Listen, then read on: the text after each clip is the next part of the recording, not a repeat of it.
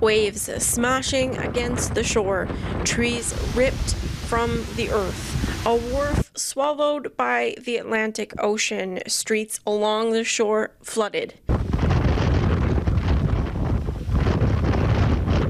A small look at Hurricane Fiona's devastation in southeastern New Brunswick, especially in Shediac and Pointe-du-Chêne.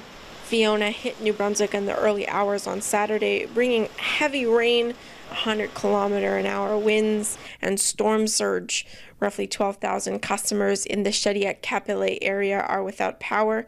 Another 10,000 are in the dark just 20 minutes away in the Moncton-Riverview-Dieppe region, taking in half of the province's total power outages. One resident in Pointe-du-Chêne who has lived there for most of his life told Global News off camera that Fiona was the worst storm he's ever seen. The New Brunswick Emergency Measures Organization says it is working with its internal and external partners to ensure anyone who needs help gets it. The street that I'm standing on is where you'll find many cottages and homes of people who live and work in Pointe-du-Chêne. Those roads are now, for the most part, blocked by flooding. Firefighters arrived here about 20 or 30 minutes ago to go in and check on folks who may have stayed overnight and now want to leave and need a way to do so safely.